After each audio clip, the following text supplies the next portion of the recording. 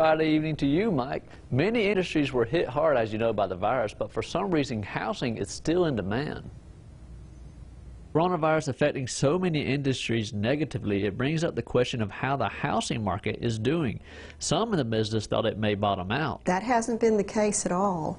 Quite honestly, it's been the opposite. We are just so busy right now. Ms. Morrison says that this past month is comparable to the housing bubble that they had when they were selling so many homes that they didn't have enough to sell. This past week is an example. In the last week, included in that 518 that we have on the market, we had 105 new listings of single-family homes.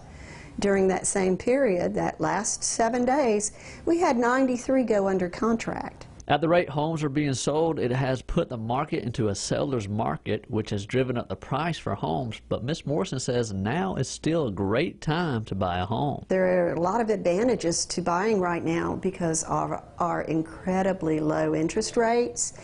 And the Fed just announced that they're going to remain low for the next 3 years. So if you've been sitting on the fence and wondering how you're going to buy or when you're going to buy, this is a great time to do it.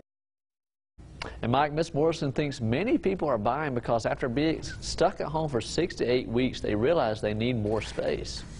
Well, that definitely makes a lot of sense.